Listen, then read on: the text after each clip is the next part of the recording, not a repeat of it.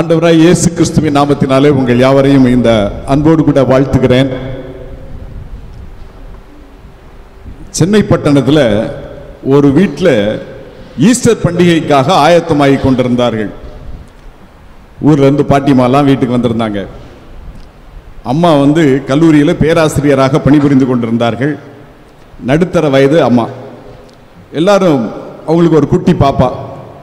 எல்லாருமாக அவர்கள் ஆயத்தமாகி கொண்டிருக்கும் போது அந்த குட்டி பாப்பா அவங்க அம்மாவை பார்த்து ஒரு கேள்வி கேட்டா. ஏன்னா அவங்க அம்மா அங்கங்கே கொஞ்சம் வெள்ளை முடி இருந்தது, அதுக்கெல்லாம் கொஞ்சம் டை பண்ணிக்கிட்டு இருந்தாங்க. ஈஸ்டர் ஆராதனை கொஞ்சம் சிறப்பாக போகணும் அப்படின்னு சொல்லிட்டு. உடனே அவங்க அந்த பொண்ணு அந்த அம்மாவை பார்த்து கேட்டா, மம்மி எப்படி உங்களுக்கு இந்த வெள்ளை முடி வருது அப்படின்னு சொல்லி கேட்டான். கேட்ட உடனே அம்மா என்ன சொன்னாங்கன்னா, நீ என்னைக்கெல்லாம் பைபிள் வாசிக்காம ஸ்கூலுக்கு போறியோ அப்போ எனக்கு ஒரு முடி வருது, நீ ஜெபமும் பண்ணாமல் பண்ணினா 2 முடி வருது.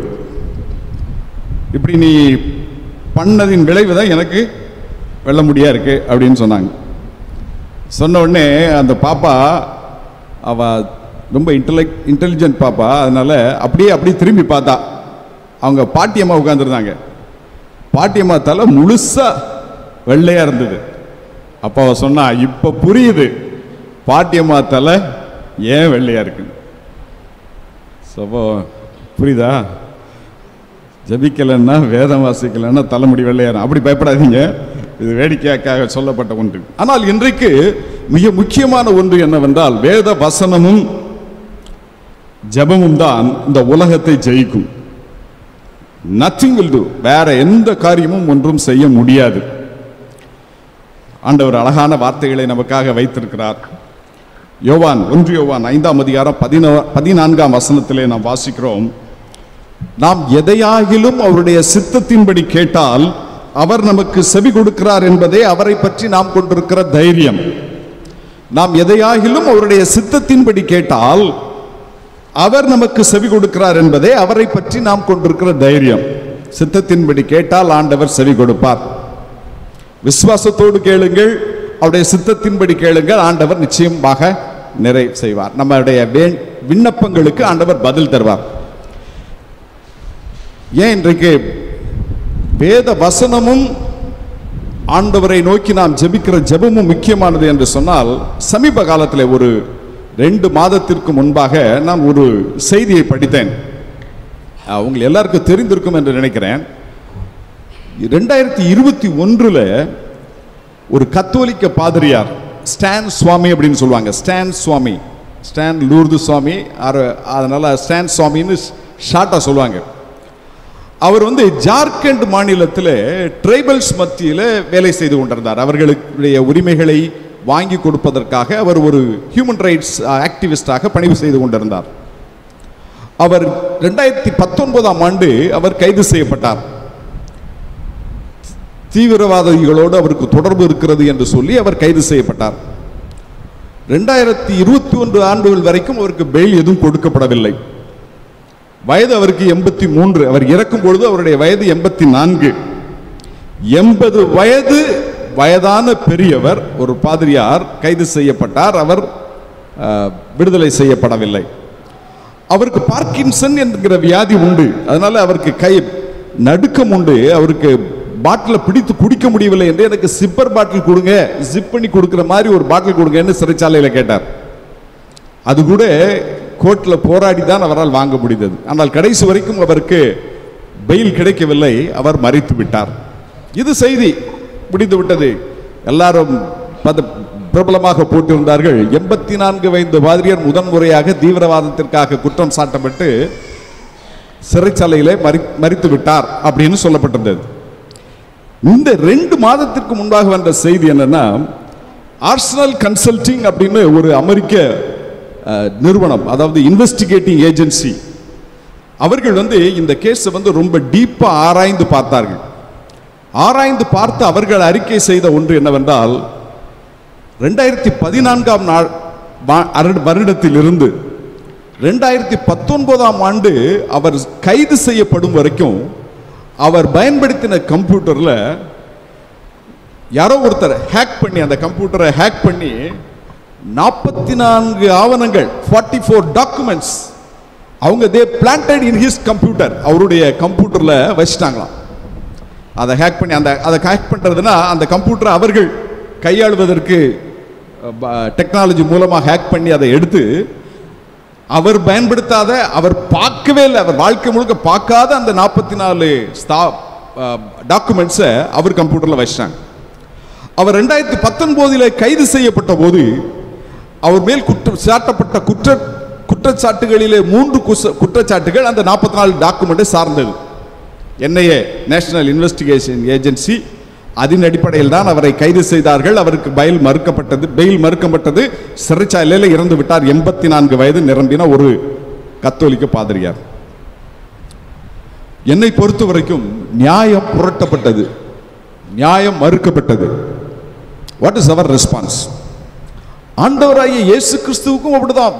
வரலாற்றில் நியாயம் மறுக்கப்பட்டது ஆண்டவருடைய மரணத்திலே.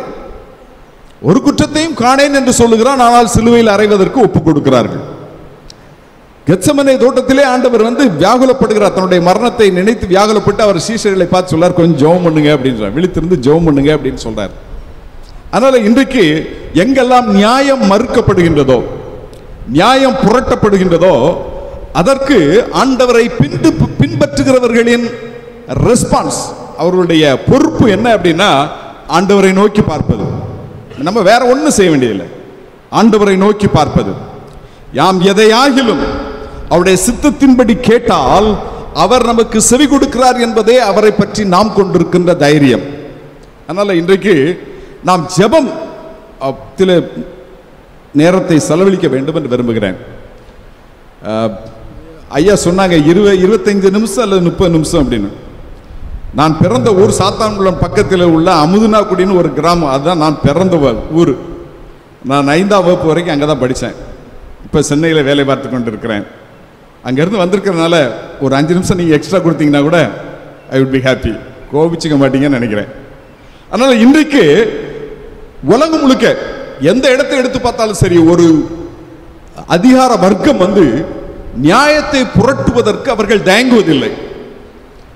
ஆனால் பல இடங்களிலே நியாயங்கள் புரட்டப்படுகிறது, நம்முடைய தேசத்திலும் கூட இப்படி பல இடங்களிலே நடந்து கொண்டிருக்கிறது. இதற்கெல்லாம் ஒரு கிறிஸ்துவை பின்பற்றுகிற அடியவர்களின் பொறுப்பு என்னவென்றால் ஆண்டவரை நோக்கி பார்ப்பது, ஆண்டவரை வசனத்தை தியானிப்பதும் ஆண்டவரை நோக்கி முறையிடுவதும் தான் நமக்கு கொடுக்கப்பட்ட பொறுப்பு.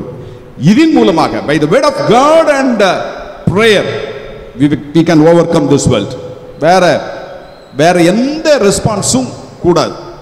அதனால வேதத்தில் இருக்கக்கூடிய ஒரு 5 பரிசுத்தவான்களின் ஜெபத்தை நமக்கு ஆதாரமாக வைக்க வேண்டும் என்று விரும்புகிறேன். முக்கியமான ஒன்று என்னவென்றால், இன்றைக்கு இப்படிப்பட்ட நியாயம் புரட்டப்படுகிறது, உலகம் தடுமாறி கொண்டிருக்கிறது. அதற்கு பதில் கொடுக்க வேண்டிய கிறிஸ்தவ விசுவாசிகள் அதற்கு பதிலாக அவர்கள் நிர்விசாரமாக இருக்கிறார்கள். நீங்க மார்க் எழுதின சுவிசேஷம் 4ஆம் அதிகாரம் 18-19 வசனத்தை வாசித்தீர்கள் என்றால், வாசிக்கிறீங்களா யாராவது? மார்க் எழுதின சுவிசேஷம் 4ஆம் அதிகாரம் 18-19.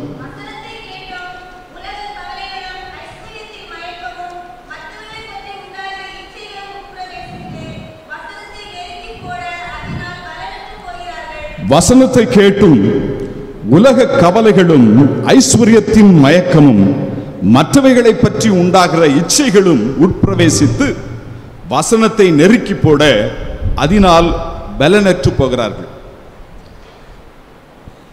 நியாயம் புரட்டப்படுகின்ற போது அதற்கு பதில் கொடுக்க வேண்டிய ஆண்டவரை பின்பற்றுகிறவர்கள் என்ன செய்து கொண்டிருக்கிறார்கள் என்றால், உலக கவலை எல்லாருக்கும் இருக்கு.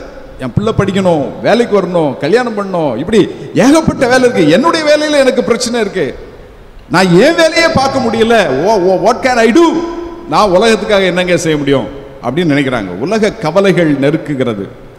இன்னொரு பக்கம் பார்த்தீங்கன்னா ஐஸ்வர்யத்தின் மயக்கம், பணம் சம்பாதிக்கிற எண்ணம் எல்லாருக்கும் இருக்கு, எனக்கு இருக்கு, எல்லாருக்கும் இருக்கு. ஆனா அதுல ஐஸ்வர்யத்தின் மயக்கம் வேற. பணம் தான் வாழ்க்கை என்பது போல உலகம் பணத்தை சம்பாதிப்பதிலும் நேரம் செலவழிக்கிறது. இந்த 2 வந்துருச்சுன்னு வைங்க, உலக கவலை, பண ஐஸ்வர்யத்தின் மயக்கம், இது போக பிளஷர்ஸ் ஆஃப் லைஃப், மற்றவைகளை பற்றிய இச்சைகளும் வந்து விடுகிறது. இப்படிப்பட்ட காரியத்தினாலே சோர்ந்து போகிறதுனாலே, அதிலே ஈடுபட்டு போகிறதுனாலே வாசிக்கிற வசனம் கூட பலன் தர முடியவில்லை. நாம் எல்லாரும் we become unfruitful. இன்னும் ரொம்ப ஹார்டா சொன்னா we become useless. இந்த சிச்சுவேஷன் நான் என்னங்க பண்ண முடியும்? நான் ஒரு சாதாரண மனுஷன். what can I do? நான் என்ன செய்ய முடியும்? இதெல்லாம் நடக்குது உலகத்தில், நான் என்ன செய்ய முடியும் அப்படின்னு நினைக்கிறோம். காரணம் என்னன்னா, நமக்கு நம்முடைய பிரச்சனைகளே அதிகமாக இருக்கிறது. அதனால இன்றைக்கு இவைகளை எல்லாம் விட்டு நாம் ஆண்டவருக்கு நேராக ஆண்டவரை நோக்கி பார்க்க வேண்டும் என்று ஆண்டவர் விரும்புகிறார். ஜெபத்தை தவிர வேதத்தில், அதாவது ஒவ்வொரு முறை நான் என்னுடைய அனுபவத்திலே நினைச்சது தான், அதிகாலையில் எழுந்த உடனே மனசுல சிந்தையில வர்றது என்னன்னா, இன்னைக்கு காலேஜில் என்னென்னலாம் பிரச்சனை இருக்கு, இந்த வேலை இருக்கு, அந்த வேலை இருக்கு, அவர் அதை கேட்பாரு, இதை கேட்பாரு, அப்படி இட்ஸ் கெட்டிங் அப்படியே நம்மளை ஆட்கொள்ள வருகிறது.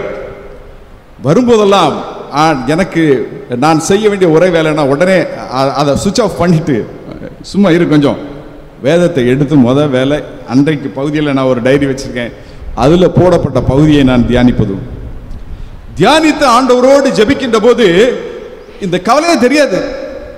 I think yes, ஆண்டவருடைய வசனம் ஜீவனமா இருக்கிறது. அது உள்ளத்துல ஆண்டவர் வந்து பேசுறாரு. நீ எதுக்கு பயப்படுற? Go ahead. நீ இன்னைக்கு என்ன செய்யணும் அதை செய்ய. ஆண்டவருடைய சித்தத்தை அறிவதும் ஆண்டவருடைய சித்தத்தை நிறைவேற்றுவதும் தான் ஒரு விசுவாசியின் கடன். அப்ப எனக்கு என்னன்னா, ஆண்டவரே don't think about tomorrow, நாளைக்கு என்னன்னு கவலைப்படாத, நாளைய தினத்தை குறித்து பெருமை பாராட்டவும் செய்யாதே, நாளைய தினத்தை குறித்து கவலையும் படாதன்னு ஆண்டவர் சொல்லியிருக்காரு. ஆண்டவர் என்ன சொல்றாரு? இன்றைக்கு what you should do, நீ இன்னைக்கு என்ன செய்யணும்? வேதத்தை திறந்து வச்சு ஆண்டவர்கிட்ட ஜெபம் பண்ணா ஆண்டவர் வழி நடத்துகிறார். இதெல்லாம் இன்னைக்கு செய்ய லிஸ்ட் பண்ணு. 1 2 படிக்கிற பிள்ளைங்க நல்லா கவனிங்க. இன்றைக்கு என்ன பண்ணணும்? 1 2 3 இந்த சப்ஜெக்ட் படிக்கணுமா, அதை மட்டும் எழுதி வைக்க. எனக்கு அது கிடைக்குமா, இது கிடைக்குமா, கவலைப்படாதீங்க. ஆண்டவரை பிடித்துக் கொள்ளுங்கள். அன்றைக்கு செய்ய வேண்டிய காரியங்களை நேர்த்தியாக செய்ய வேண்டும். அப்படிப்பட்டு ஆண்டவருடைய சமூகத்திலே காத்திருக்கும் பொழுது ஆண்டவர் பலன் தருகிறார். வசனம் பலன் தரும். அந்த வசனம் நம்மோடு பேசிக்கிட்டே இருக்கும். நாம் எதையாயிலும் அவருடைய சித்தத்தின்படி கேட்டால் அவர் செவி கொடுக்கிறார் என்பதை அவரை பற்றி நாம் கொண்டிருக்கிற தைரியம். என்னால் ஒரு சுருக்கமான 5 ஜபங்களை நான் உங்களுமாக வைக்க வேண்டும் என்று விரும்புகிறேன். ஒருவேளை நாம் ஜெபிப்பதிலோ அல்லது வேத வசனத்தை தியானிப்பதிலோ அல்லது உலகத்தின் காரியங்களை குறித்து நிர்விசாரமாக இருந்திருந்தாலோ அல்லது உலக கவலைகளினாலும் ஐஸ்வர்யத்தின் மயக்கத்தினாலும் பலவிதமான இச்சைகளினாலும் சிக்கி தவித்துக் கொண்டிருந்தாலோ, ஆண்டவர் முதலாவது சொல்றது என்னன்னா, தாவீதின் ஜெபத்தை நினைப்பூட்டுகிறார். தாவீதின் ஜெபம் பாவ மன்னிப்பின் ஜெபம், பாவ அறிக்கையின் ஜெபம். 51ஆம் சங்கீதத்தில் நான் வாசிக்கிறோம். ஆண்டவருடைய சமூகத்தில் ஊற்ற வேண்டும். எவ்வளவுதான் முயற்சி செய்தாலும் சரி, நம்மிடத்தில் குறைகள் உண்டு. செய்யத்தக்கவைகளை செய்யாமல் செய்யத்தகாதவைகளை செய்து வந்தோம்னு சொன்ன மாதிரி செய்யத்தக்கவைகளை செய்யாமல் விட்டுறோம். ஆனால் செய்யத்தகாதவைகள் உலக கவலை படணுமா? ஆண்டவர் சொல்லிட்டாரு, ஆகாயத்து பறவைகளை கவனித்து பாருங்கள், அவைகள் விதைக்கிறதும் இல்லை அறுக்கிறதும் இல்லை, ஆனா நம்ம கவலைப்படுறோம். கவலைப்படாதேன்னு சொல்லிட்டாரு, ஆனா கவலைப்படுறோம். பணாசை எல்லா தீமைக்கும் வேறாய் இருக்கிறது. சிலர் அவை இச்சித்து வழுவி விசுவாசத்தை விட்டு வழுவி தங்களை உருவ குத்தி கொண்டிருக்கிறார்கள் அப்படின்னு வேதம் சொல்லுது. ஆனா நம்ம வேதத்தின் ஐஸ்வர்யத்தின் மயக்கத்தில் இருக்கிறோம். இப்படி நம்மை சுற்றி பல தவறான காரியங்கள் இருக்கிறது. ஆண்டவருடைய சமூகத்தில் நாம் நம்மை தாழ்த்தி அர்ப்பணிக்க வேண்டிய காரியம் உண்டு. மன்னிப்பை பெற்றுக்கொள்ள வேண்டிய காரியம் உண்டு. எனக்கு நல்ல ஞாபகம் இருக்கு, முதன்முறையாக என் கல்லூரி வாழ்க்கையில நான் இறுதி ஆண்டு படித்துக் கொண்டிருக்கும் போது ஒரு ஜெப கூட்டத்துக்கு போகும்போது முதன்முறையாக என்னுடைய பாவங்களை எல்லாம் அறிக்கை செய்தேன். அப்போ கிடைச்ச சந்தோஷம் தான் அது நிரந்தரமான சந்தோஷம். அப்போதான் யோசிக்க டைம் கொடுத்த போது, அது வரைக்கும் நான் இது பாவமா பாவம் இல்லையா என்று யோசித்துக் கொண்டிருந்த பல காரியங்கள் பாவம் என்று உணர்த்தப்பட்ட போது ஆண்டவருடைய சமூகத்தில் அறிக்கை செய்தேன். ரட்சிப்பின் சந்தோஷத்தை பெற்றுக்கொண்டேன். இன்றைக்கு ஆண்டவர் தாவீதின் ஜெபத்தை நமக்கு நினைப்பூட்டுகிறார். நாம் ஜெபிக்கணும், ஒவ்வொரு நாள் ஜெபிக்கணும். ஏன்னா இப்பொழுது நான் ஜெபிக்கிறேன், ஆண்டவரே என்னை இன்னும் ஒரு விசை சுத்தப்படுத்தும் அப்படின்னு. இந்த ஒயிட் ஷர்ட் போடும்போதெல்லாம் ஞாபகம் வரும். ரொம்ப கேர்ஃபுல்லா நல்லா கிளம்பி வர்றதுக்குள்ள ஒரு சின்ன இங்கு பட்டாலும் நல்லா தெரிஞ்சிடும். எவ்வளவுதான் பரிசுத்தமாக வைக்க வேண்டும் என்றாலும் அங்கே ஒரு மாசு படிந்து விடுகிறது. ஆண்டவருக்கென்று பரிசுத்தமாக வாழ வேண்டும் என்று தீர்மானித்திருக்கும் பொழுது கூட அங்கங்கே அதனால் ஆண்டவருடைய சமூகத்தில் முதலாவது மன்னிப்பும் ஆண்டவரிடத்தில் அறிக்கை செய்து பெற்றுக்கொள்வது மிகவும் முக்கியமானது. தாவீதின் மன்னிப்பின் ஜெபத்தை நாம் கேட்போம். தேவனே, உமது கிருபையின்படி எனக்கு இறங்கும், உமது மிகுந்த இரக்கங்களின்படி. 51ஆம் சங்கீதம் 1 முதல் 4 வசனங்களை நான் வாசிக்கிறேன். தேவனே, உமது கிருபையின்படி எனக்கு இறங்கும், உமது மிகுந்த இரக்கங்களின்படி என் மீறுதல்கள் நீங்க என்னை சுத்திகரியும், என் அக்கிரமம் நீங்க என்னை முற்றிலும் கழுவி, என் பாவமர என்னை சுத்திகரியும், என் மீறுதல்களை நான் அறிந்திருக்கிறேன். அப்படி போகுது. பின்பகுதியில் 9-12 அவர் சொல்றாரு. அதுக்கு முன்னாடியே சொல்றார், நீர் என்னை ஈசோப்பினால் சுத்திகரியும், அப்பொழுது நான் சுத்தமாவேன், என்னை கழுவியருளும், அப்பொழுது நான் உறைந்த மழையிலும் வெண்மையாவேன். என்னை ஈசோப்பினால் சுத்திகரியும், அப்பொழுது நான் சுத்தமாவேன், என்னை கழுவியருளும், அப்பொழுது நான் உறைந்த மழையிலும் வெண்மையாவேன்.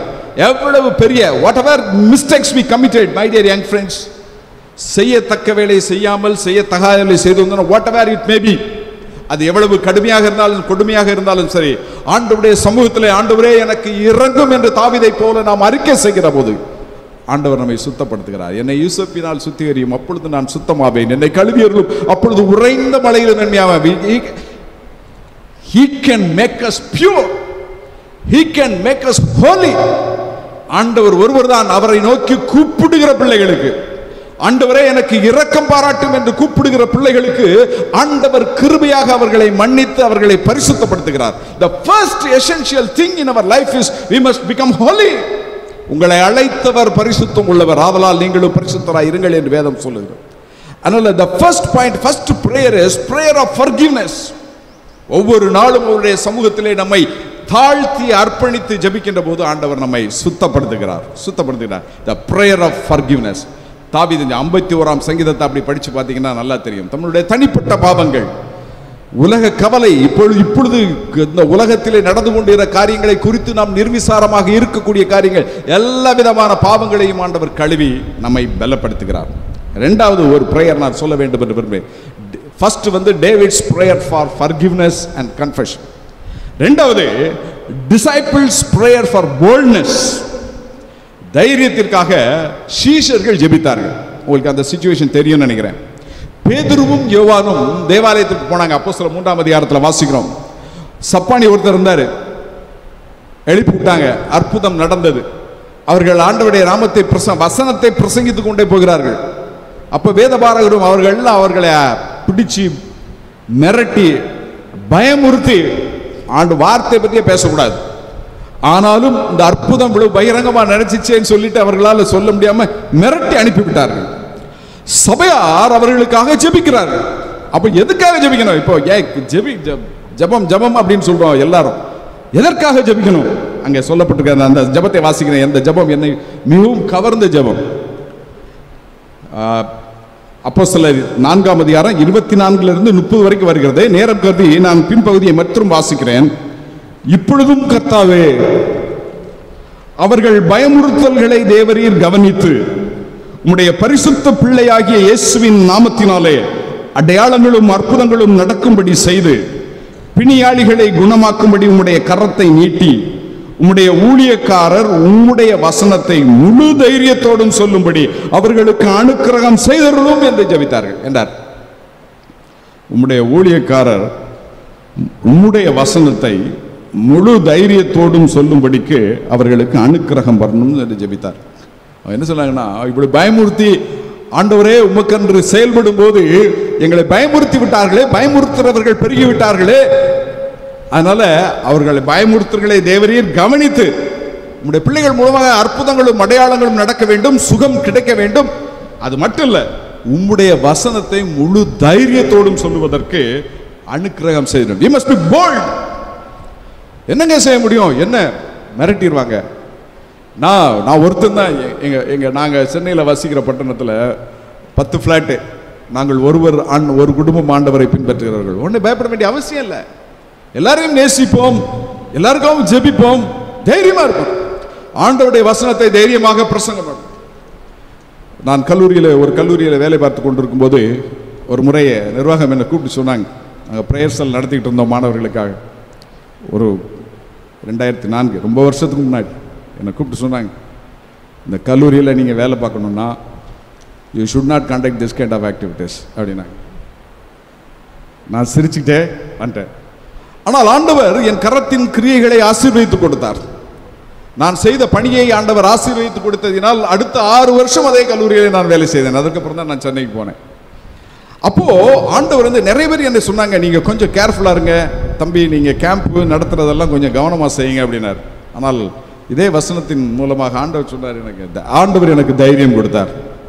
ஆண்டவருடைய வசனத்தை மாணவர்களுக்கு சொல்லுவதற்கு ஆண்டவர் என்ன செய்தார், தைரியமாய் சொல்லுவதற்கு, முழு தைரியத்தோடும் சொல்லுவதற்கு ஆண்டவர் பலன் கொடுத்தார். அதனால இன்றைக்கு வேத வசனத்தை தியானிச்சாதான் வசனத்தை சொல்ல முடியும். அதனால first meditate on the word of God. தேவ வசனம் சம்மிட்டியாய் அக்கினியாய் நம்மிடத்திலே கிரியை செய்ய வேண்டும். தவறான காரியங்களை தட்டி தகர்த்து எறிந்து உள்ளான மனிதனிலே அனல் மூட்டி எழுப்ப வேண்டும். ஆண்டவர் சீஷர்களோடு பேசிக்கொண்டு போகும்போது சீஷர்கள் சொன்னாங்க, அவர் பேசிக்கொண்டு வரும்போதே நம்முடைய உள்ளம் கொழுந்து விட்டு எரியவில்லையா?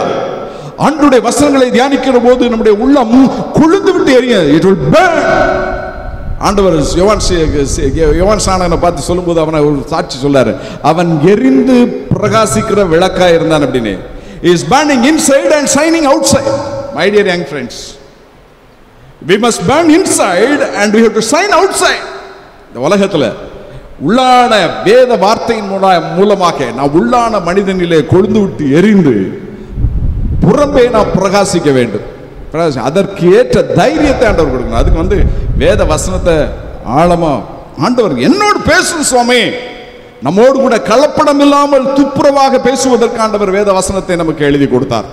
அதனால ரெண்டாவது காரியம் the disciples prayer for boldness.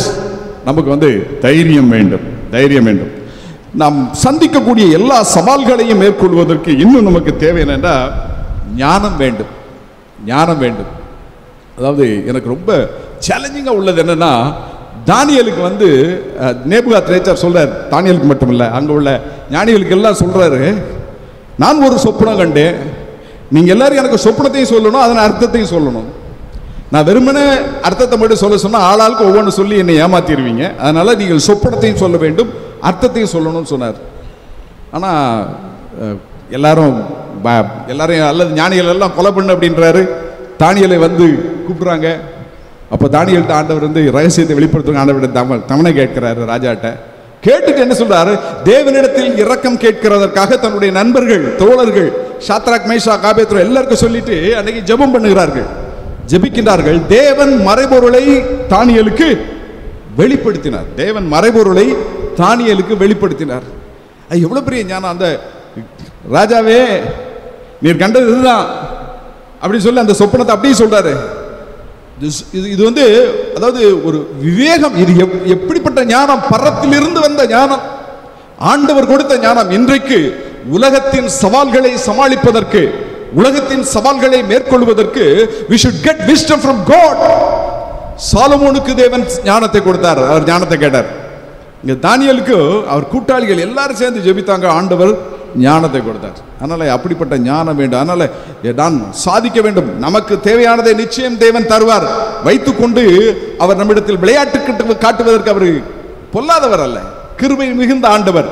ஆண்டவரே எங்களுக்கு ஞானத்தை தாரும், இந்த உலகத்தின் மக்களை சந்திப்பதற்கு, அறியாமையிலே மூழ்கி கொண்டிருக்கிற மக்களை சந்திப்பதற்கு, தங்களுடைய அறியாமையினாலே அவர்கள் தரும் சவால்கள் எப்படி செய்யறாங்க, ஏன் இப்படிலாம் செய்யறாங்க? அறியாமை, அறியாமையினால. அந்த அறியாமையை நீக்குவதற்கு, அவர்களோடு பேசுவதற்கு ஆண்டவர் எனக்கு ஞானம் தர வேண்டும். தானியேலுக்கு கொடுத்த ஞானம், யோசேப்பிற்கு கொடுத்த ஞானம். பார்வன் சொல்றான் யோசேப்பை பார்த்து, எப்போ இந்த நாட்டை நடத்துறதுக்கு தேவனுடைய ஆவி பெற்ற ஒன்றை தவிர வேற யாரையா வேணும் அப்படின்னு. அதனால இன்றைக்கு நம்மை பார்த்து சொல்ல வேண்டும், உலகம் சொல்ல வேண்டும், நீங்க தான் வேணும் அப்படின்னு. அதனால இந்த உலகத்தின் சவால்களை மேற்கொள்வதற்கு ஆண்டவர் நமக்கு ஞானம் தரணும். இப்படியெல்லாம் போராட்டம் இருக்கிறதே, இப்படியெல்லாம் சவால் இருக்கிறதே, நாங்க என்ன பண்றது? ஆண்டவர்கிட்ட நோ அதர் கோ. நம்ம வேற ஏதோ மனுஷிகமாக சிந்திக்க வேண்டிய அவசியம் இல்லை. ஆண்டவருடைய சமூகத்திலே நம்மை தாழ்த்தி நாம் ஜெபித்தால், ஆண்டவர், கர்த்தருக்கு பயப்படுதலே ஞானத்தின் ஆரம்பம், ஆண்டவர் விசேஷித்த ஞானத்தை நமக்கு தருவார்.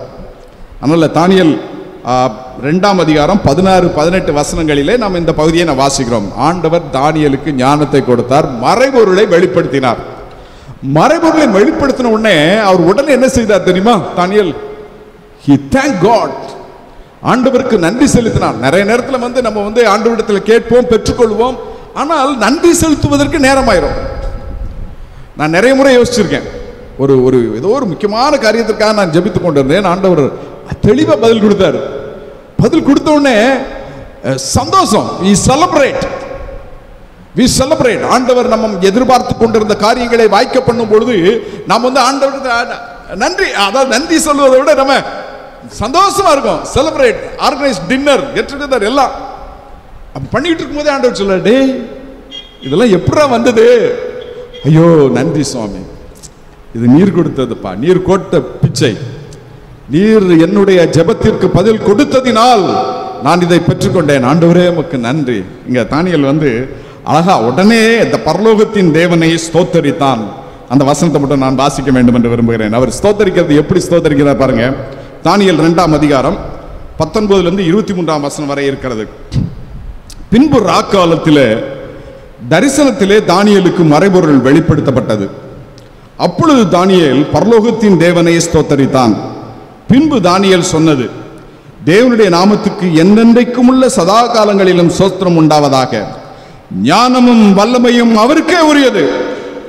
அவர் காலங்களையும் சமயங்களையும் மாற்றுகிறவர், ராஜாக்களை தள்ளி ராஜாக்களை ஏற்படுத்துகிறவர், ஞானிகளுக்கு ஞானத்தையும் அறிவாளிகளுக்கு அறிவையும் கொடுக்கிறவர். அவரே ஆழமும் மறைபொருளுமானதை வெளிப்படுத்துகிறவர்.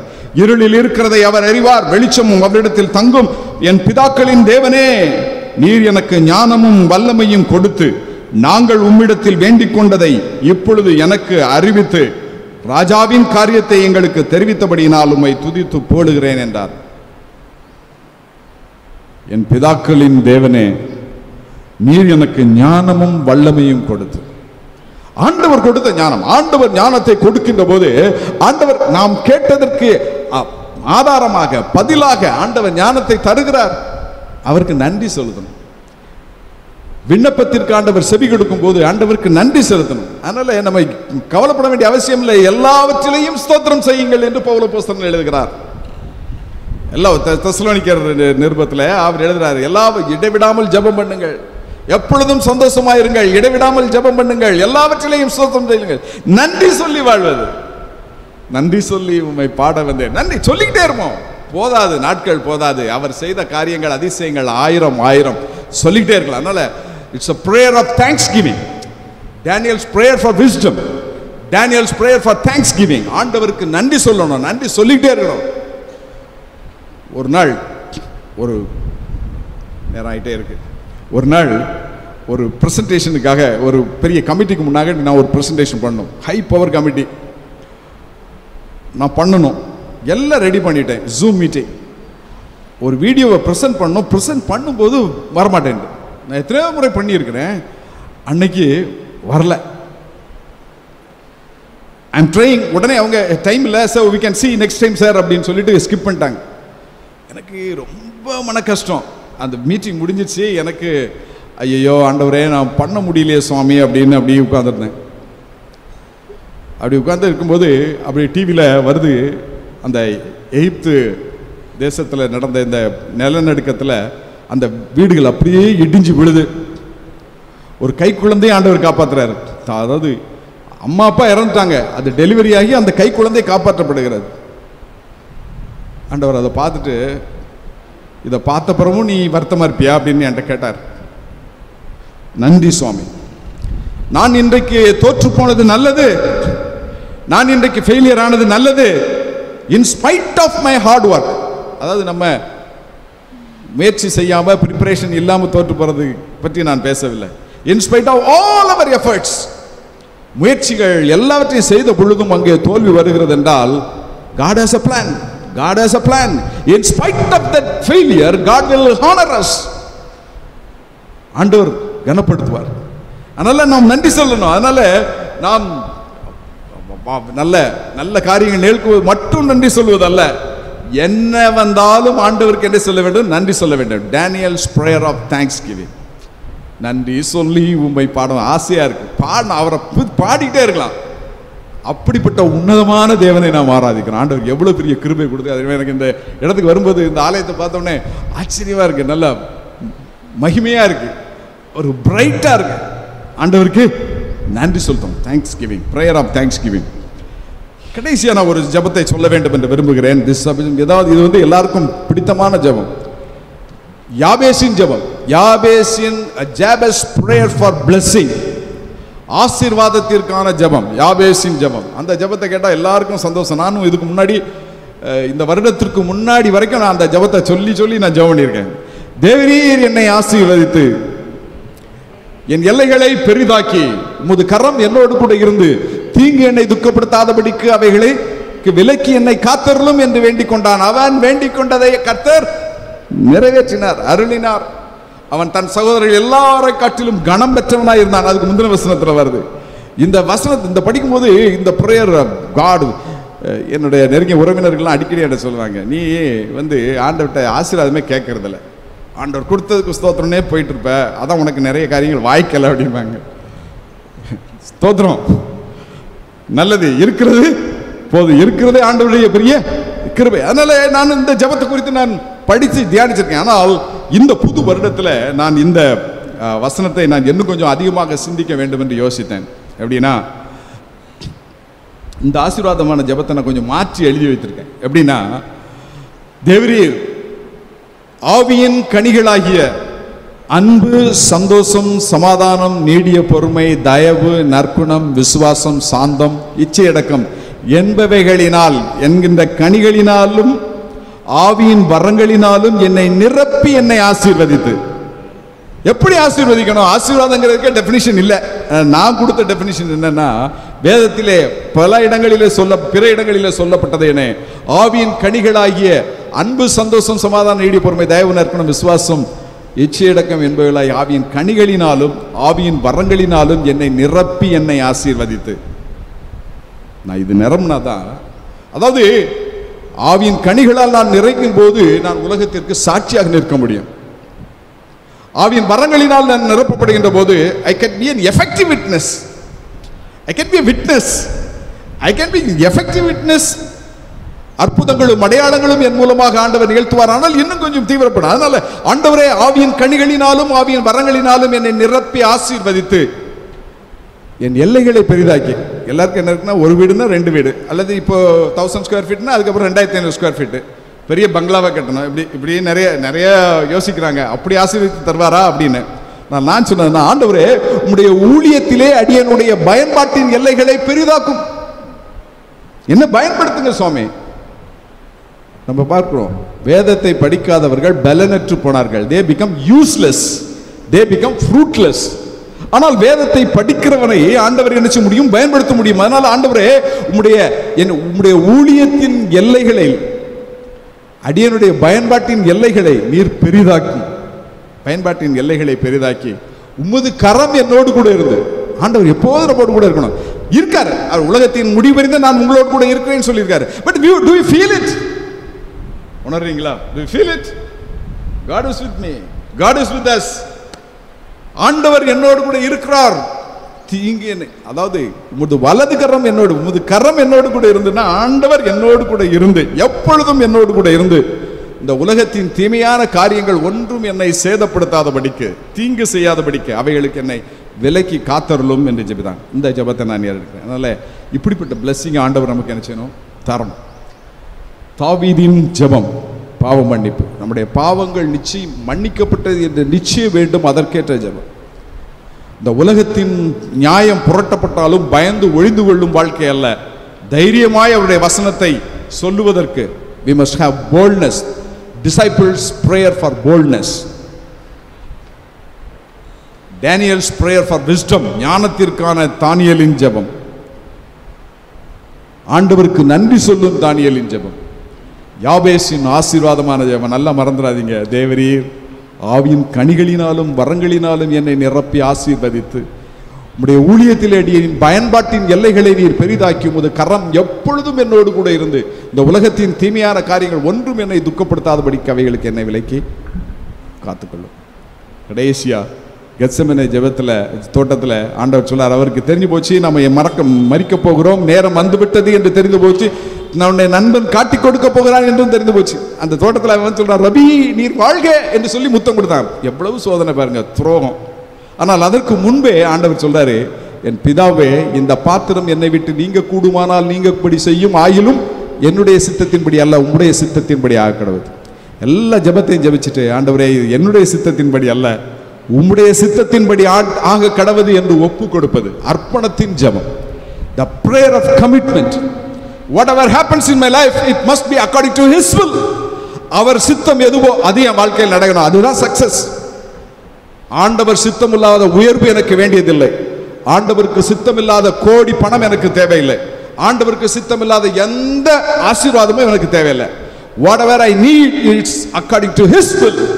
ஆண்டவருடைய சித்தம், அவருடைய சித்தத்தை அறிவதும் அவருடைய சித்தத்தை செய்வதுமே எனக்கு கிடைத்த பாக்கியம். அதனால ஆண்டவரிடத்துல எல்லா ஜெபத்தையும் ஆண்டவர்கிட்ட சொன்னாலும் முடிவில் நான் ஜெபிக்கிற ஜெபம் என்னன்னா, ஆகிலும் என்னுடைய சித்தத்தின்படி அல்ல உம்முடைய சித்தத்தின்படி ஆக கடவுது. ஜெபிப்போமா? வேத வசனத்தை தியானித்து அவரோடு ஜெபித்தால் நாம் உலகத்தை ஜெயிக்கலாம். ஜெபிப்போம்.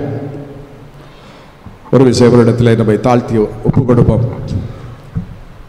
நியாயம் புரட்டப்படுகிறது, ஊழல் மலிந்து கிடக்கிறது, உலகம் பல்லாங்கனுக்குள் கிடக்கிறது. இதன் மத்தியில் நீங்களும் நானும் செய்ய வேண்டியது என்ன?